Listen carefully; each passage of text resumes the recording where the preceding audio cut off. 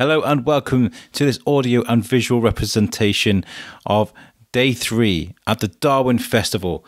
I was very lucky to get the opportunity to go to Shrewsbury School to take a look at their Darwin collection in the library. I also got to visit the Taylor Library, which is the original library from the original Shrewsbury School. Now, we weren't just left to our own devices and to roam around and get our sticky fingers on books from the 1500s. No, we had our expert guides, which were Dr. Robin Brooke-Smith and Naomi Nicholas, who you'll see and hear on this later on. I must add, before we go any further, that Shrewsbury School did give me permission to use my camera as long as I didn't obviously capture any children. It's a school, after all, we've got to protect the kids.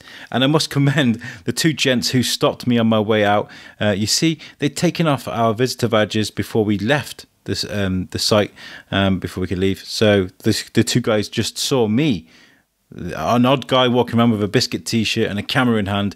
They challenged me and asked me why I was walking around the school with a camera. After I explained who I was and what I was doing, they were fine. But well done, lads. You did the right thing that anybody should do if you see a strange guy in a Biscuit t-shirt walking around the school with a camera.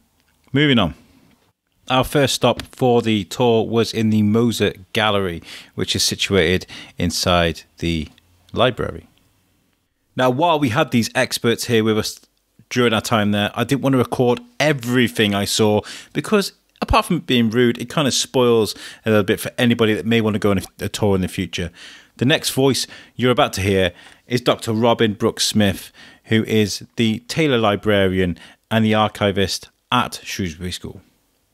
He was typical, wasn't paying attention. And there's a picture of a soldier, a wonderful picture of a soldier with his uniform. He's practicing his signature. He's practicing italic letters and upright letters. He's drawn stick men and so on and so forth. So he was an ordinary everyday schoolboy. And he came into the school right at the bottom and moved very, very slowly up the school. Wasn't particularly distinguished. Didn't do particularly well, showed very little academic aptitude, and wasn't very interested in the mainly classical curriculum that the school had at the time. It was mainly classics, a bit of geography, and a lot of divinity, scripture, religious study. And they had the school chapel for 300 years. It was down in the old school in what's now the public library. The chapel was, in fact, St Mary's Church, and they had to go every day to chapel, and 3 times on a Sunday they had to go.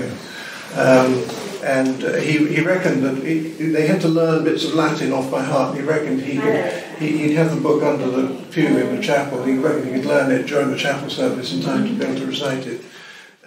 The next voice you're going to hear is Naomi Nicholas, and I think she was absolutely fantastic in how animated she was. She'd really bring the audience in when she was explaining what a particular item was, whether it would be a letter or a book. She was really good at bringing people in. I thought she was fantastic. Darwin was a great letter writer. There are many collections of his writings. Cambridge University has some, Down House have a lot, but I particularly like ours because I think they're very personal. And we have letters which he writes about scientific matters, but we've got quite a lot of personal letters here that he's writing to his best friend, his childhood friend. They were at university together, they were at Shrewsbury together, and he's called Charles Whitley. And so a lot of these letters are written to Charles Whitley, and they really give a sense of Darwin as a human being, being very self-aware of his own failings, and show him in quite a romantic-ish light over here. But the first one I really want to show you is this letter here, written in 1828. Darwin was 19 years old. He just had his 2 years at Edinburgh University, struggling through studying medicine, struggling through those, not attending his lectures, going off to learn taxidermy instead down the road. I've got a stuffed crocodile on display here. He didn't stuff it, but I thought it would add to the display there. So here he's writing, before he could get into Cambridge, he had to pass a mathematics exam, and it wasn't his thing. So his father sent him to a tutor, sort of a crammer, in the summer of 1828. And this letter here is written on Sunday evening in August 1828 to his dear friend Whitley. And he writes, "My dear Whitley, I am as idle can be. And one of the causes you have hit on is resolution. The other is being made fully aware that my noddle is not capacious enough to comprehend mathematics. Beetle hunting and such things, I grieve to say, is my proper sphere. He knew he didn't want to study maths, he knew he didn't want to be a doctor, he wanted to learn about the natural world. And if any of you have read his autobiography, there's a description there where he's beetle hunting in the woods and he finds a great, there's some wonderful beetles, and he runs out of hands and pops ones in his mouth to keep it safe. So indeed, he really loved beetles and wasn't squeamish about them. So right now in Shrewsbury School they have this amazing archive of letters, pictures, and even 2 original first editions of The Origin of Species, one of which is just behind me on the table there. This place is amazing. There's so many amazing things to look at. So I'm going to go and read some of the things and learn. Some learning. Now, as we're about to move on to the next part of the tour, I have to explain. I'm having a good look at things, but really, I'd like to sit in there for a good few hours and have a good nose at things. But obviously, we can't do that. But it was really nice to see all these things.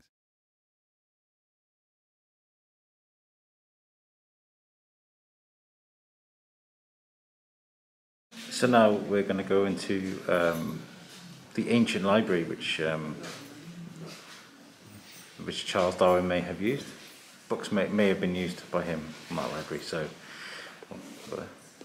and of course, what I meant by ancient library, which it is an ancient library, but what I really mean is the Taylor Library we're about to enter right now.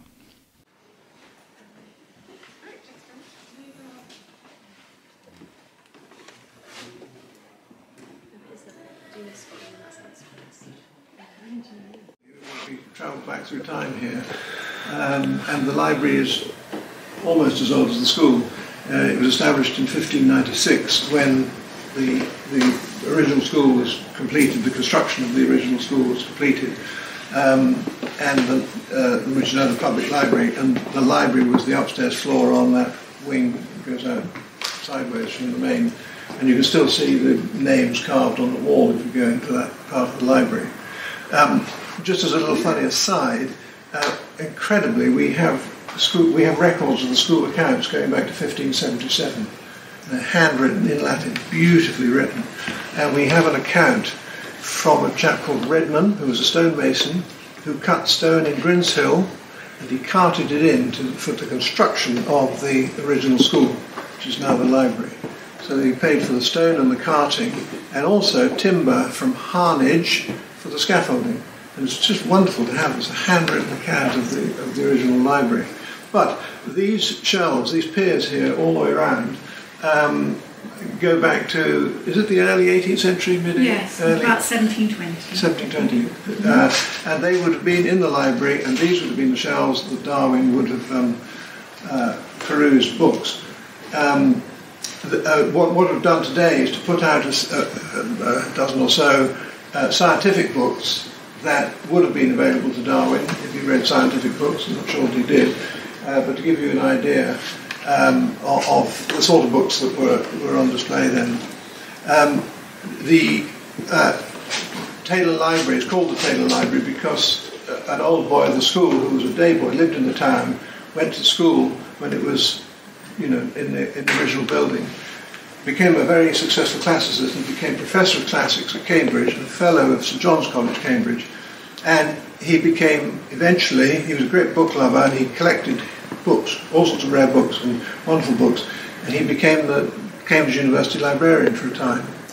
And when he died, he bequeathed all his books to us, not to Cambridge, which we were rather pleased about. And the keeper of special collections there, William Hale, is in touch with me from time to time, and he's asked me to speak about the Taylor Library over there. 4 or 5 years ago, they were having an exhibition on Taylor, and he said, there's about 7 books on Taylor that I'd like information on. Can you tell me this, that, and the other? And can you give me some images of the title page and the book plates? And Taylor's got a particular book plate, which is sort of 2 stags and the coat of arms and all the rest of it. 6 of these 7 books had Taylor's bookplate, and the 7th had Cambridge University Library. 1730 or 20 or something. So I said nothing and he said nothing. And that was that. So we were, in due course, introduce you to the science book, but Naomi would like to talk a bit more about... Yes, which we've all seen here, that we have a small area of the original chained library left. This is how the books would have originally been stored, with their four edges outwards like this and titles inked on the spine.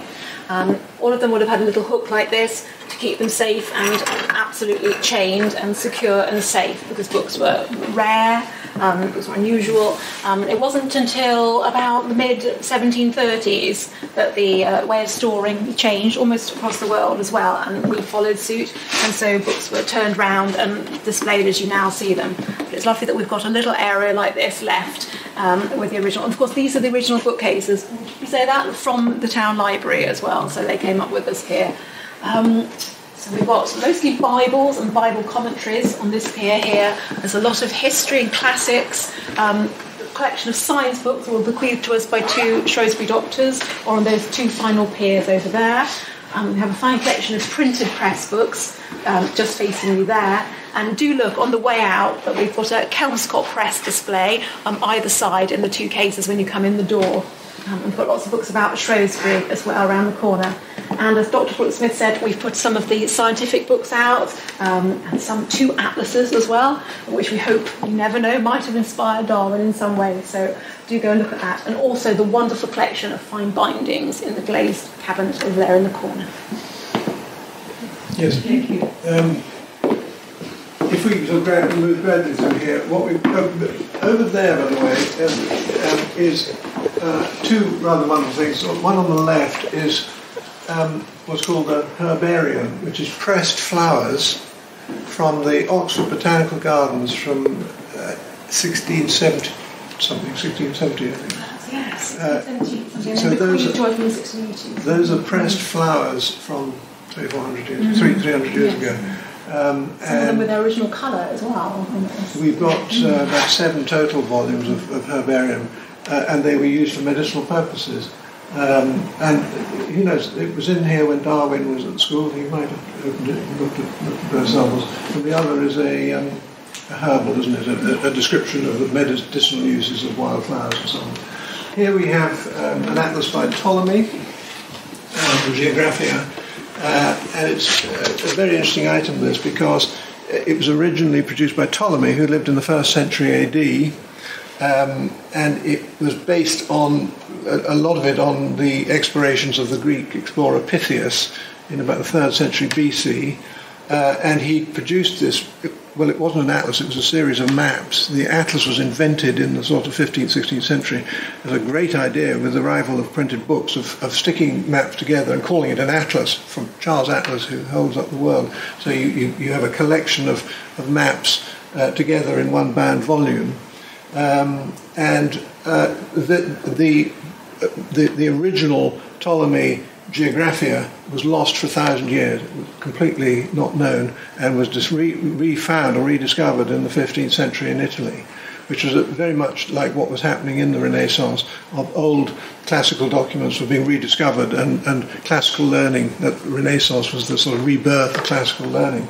And here it is printed, and I'll leave it open at the United Kingdom, and you'll see, or the British Isles, and you'll see how accurate or not accurate it was. I think the best thing is if you wander around, and I'll explain books as Britain.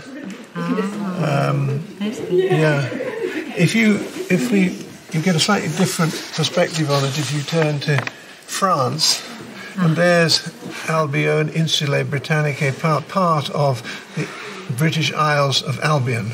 We've got the Isle of Wight, right, haven't we? But you get the Pyrenees and the Alps just as sort of rough sketch, you know. Yeah, fascinating. But for BC, it's pretty good, really. And the whole world, if you want to look at the whole known world, there you have it. Oh, gosh. India has vanished, but Sri Lanka... Obviously, the ships got that far, and Saudi. Just to be in this room was really, really special. I got to walk around and be surrounded by all of this knowledge and this history. And I also had these two experts here to speak to, and we had some great conversations about some of the books and the history. So just to be in this environment, for me, as a person who isn't an academic, was really, really special. I spoke to a lady who told me about the smell of the books, the old smell. And I couldn't help but agree. I mean, when you go to a place like this and you smell the old books, or even if you're in an old church, or, you know, I went to Venice and I got to go into the churches and the old buildings there, that musky old smell. It's probably about as immersive as history can get. And I can't help but feel in awe of being surrounded by this. And for the audio listeners that can't see what I'm trying to describe, there are literally shelves upon shelves of books that go from the floor right to the ceiling. Some of the more rare books are encased in glass cases, so you can still see them, but obviously they need to be protected. A guy came up to me and was like, "Oh, it's weird to see radiators up by the ceiling." But of course, these books, they need to be kept up maybe a perfect humidity. Maybe, you know, these books are protected so much that the temperature in the room is that important. There are busts on the bookcases. There are little mementos of some of the geniuses, some of the scholars that would have fingered through these books years and years ago. There's even, on one side, a death mask of Oliver Cromwell, which I found fascinating. I'd heard that death masks exist, but I'd never actually seen one in real life. This room is a treasure trove. For fans of history out there, the people that enjoy learning about history, just to be in that room was a real honour. While we see ourselves out of here, I want to say a huge thank you to Shrewsbury School for putting on this amazing tour, to our amazing guides, Dr. Robin Brooke-Smith and to Naomi Nicholas. You guys were fantastic, and there's always an open invitation for you guys to come sit with me on the Biscuit and just talk history. I would love to do that with you guys.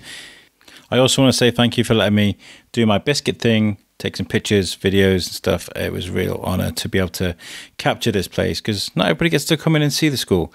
It's not a public place. You can't just walk in and start taking pictures. So it was a real privilege. So thank you very, very much. This has been a real pleasure to put together. And please, if you enjoyed this, make sure you give the Shrewsbury Biscuit a subscribe on YouTube, a follow on Podbean, listening to some of the podcasts, and give us some support. We love doing what we do, and we were back to do some more. Thank you very much. Peace out.